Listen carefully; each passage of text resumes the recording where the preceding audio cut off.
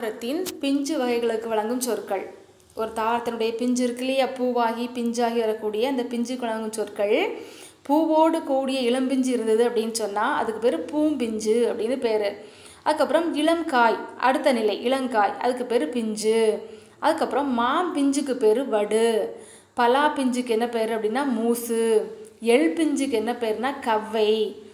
தென்னை, பனை முதலியவற்றுடைய இளம் பிஞ்சுக்கு பேர் குறும்பை. நம்ம கூட சொல்லுவோம் இல்லையா, குறும்பல், தென்னங்குறும்பல், பனங்குறும்பல் அப்படின்னு பேச்சு வழக்கில் சொல்லுவோம்.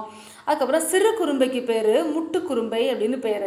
அதுக்கப்புறம் முற்றாத தேங்காய்க்கு இளநீர். அப்போ இளநீர் அப்படின்னா முற்றாத தேங்காய்.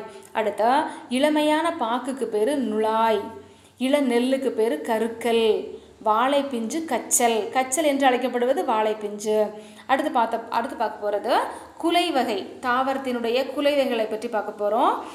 அது காய் குலையாக இருக்கலாம், கனி குலையாக இருக்கலாம். அதில் அவரை, துவரை இவற்றினுடைய குலைக்கு பேர் கொத்து அப்படின்னு பேர். அவரை கொத்து, துவரை கொத்து அப்படின்னு பேர். கொடி முந்திரி போன்றவற்றினுடைய குலை. கொடி முந்திரி போன்றவற்றினுடைய குலை இருக்குல்லையே, அதுக்கு பேர் குலை அப்படின்னு அழைக்கிறோம். வாழை குலை எப்படி அழைக்கிறோம்னா தாறு, வாழைத்தாருன்னு சொல்லுவோம் இல்லையா. அடுத்த கேழ்வரகு, சோளம் முதலியவற்றுடைய கதிருக்கு பேர் கதிர், அப்படியே சோளக்கதிர், கேழ்வரகு கதிர் அப்படின்னு அழைக்கிறோம். அடுத்து நெல், திணை முதலியவற்றுடைய கதிருக்கு பேர் அலகு அல்லது குரல் அப்படின்னு சொல்கிறோம். வாழைத்தாற்றினுடைய பகுதிக்கு பேர் சீப்பு. ஒரு சீப்பு வாழைப்பழம் அப்படின்னு சொல்கிறோம் இல்லையா, அதுதான். அடுத்து கெட்டுப்போன காய்கனி வகைக்கு என்ன பேர் வச்சு அழைக்கிறோம்னு பாருங்கள். அது கெட்டுப்போன காய்க்கும் கனிக்கும் அந்த தாவரத்திற்கு ஏற்ப சொற்கள் வழங்கப்படுது. பாருங்கள், நுனியில் சுருங்கிய காய்க்கு பேர் சூம்பல், சுருங்கிய பழத்துக்கு பேர் சிவியல். அந்த மாதிரி புழு பூச்சி அரித்த காய் அல்லது கனிக்கு பேர் சொத்தை காய் அப்படின்னு சொல்லுவோம். அடுத்து சூட்டினால் பழுத்த பிஞ்சுக்கு பேர் வெம்பல். இந்த பழம் வெம்பி போச்சுன்னு சொல்கிறோம் இல்லையா, அது சூட்டினால் பழுத்த பிஞ்சுக்கு பேர் வெம்பல். அடுத்து குழுகுழுத்த பழம், குழுகுழுன்னு ஆன பழத்துக்கு பேர் அழியல் அப்படின்னு பேர். குழுகுழுத்து நாரிய பழமாக இருந்ததுன்னா அதுக்கு பேர் அழுகல். இப்போ அழியல் அப்படின்னா குழுகுழுத்த பழம், அழுகல் அப்படின்னா குழுகுழுத்து நாற்றம் அடிக்கக்கூடிய பழம். அடுத்த பதராய் போன மிளகாய்க்கு பேர் சொண்டு அப்படின்னு பேர். பதரா போன மிளகாய் அப்படிங்கிறது அது உபயோகம் இல்லாத மிளகாய், அதுக்கு பேர் சொண்டு. அடுத்த கோட்டான் உட்கார்ந்ததினால் கெட்டு போன காய்க்கு பேர் கோட்டான்காய் அல்லது கூகைக்காய். அடுத்து கோட்டான் அப்படின்னா ஆந்தை.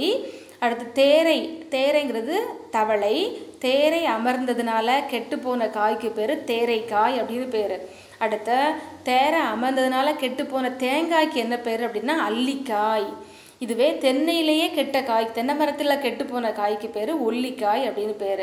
அடுத்து நம்ம பார்க்க போகிறது பழத்தோல் வகை. இந்த பழத்தினுடைய தோல் வகை மென்மை, வன்மை இவற்றினுடைய இதை அடிப்படையாக வச்சு நம்முடைய முன்னோர்கள் நுணுகி ஆராய்ந்து அது பேர் வச்சுருக்காங்க. இந்த பழங்களுடைய மேற்பகுதியை குறிக்கூடிய தோல்களுக்கு வழங்கும் சொற்களை பார்க்கலாம். மிக மெல்லிய தோலுக்கு பேர் தொலின்னு சொல்கிறோம். நிறைய பழத்தோட தொலியை எடுத்துட்டு சாப்பிடலாம் சொல்லுவோம் இல்லையா. அடுத்த திண்ணமான தோலை நம்ம தோல் அப்படின்னு சொல்கிறோம். மிக மெல்லிய தோலுக்கு பேர் தொலி, திண்ணமான தோலுக்கு பேர் தோல். அடுத்து வன்மையானது, ரொம்ப ரொம்ப கடினமான தோலாக இருந்துச்சுன்னா அது பேர் தோடு. மிக வன்மையானதுக்கு பேர் ஓடு அப்படின்னு சொல்கிறோம்.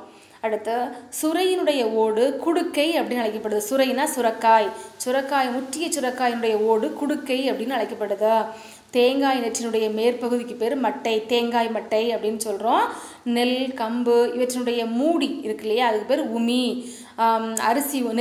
நெல் இருக்கக்கூடிய அரிசியில் இருக்கக்கூடிய மேற்பகுதி உமி, கம்பில் இருக்கக்கூடிய மேற்பகுதி உமி அப்படின்னு சொல்கிறோம். வரகு, கேழ்வரகு இவற்றினுடைய உமிக்கு பேர் கொம்மை. அடுத்து பார்க்க போகிறது மணி வகைகளை பற்றி பார்க்க போகிறோம். தானியங்களுக்கு வழங்கும் சொற்கள். தானியங்கள்னா பயிர் வகைகள். பாருங்கள், நெல், புல் இவற்றினுடைய தானியங்கள் கூலம் அப்படின்னு அழைக்கப்படுது. அவரை, உளுந்து இவற்றினுடைய தானியங்கள் பயிறு வகைகள்னு அழைக்கப்படுது. வேர்க்கடலை, கொண்டக்கடலை இந்த கடலைகளுடைய தானியங்களுக்கு கடலை அப்படின்னு அழைக்கிறோம். கத்தரி, மிளகாய் இவற்றினுடைய வித்து என்பதன் பொருள் விதை. இவருடைய விதைக்கு வித்து என்பதன் பொருள் விதை. இந்த கத்தரி, மிளகாய் இவற்றினுடைய வித்து விதை அப்படின்னு அழைக்கப்படுது. புளி, காஞ்சிரைனா ஒரு நச்சு மரம். இதனுடைய வித்துக்கு பேர் காள் அப்படின்னு பேர்.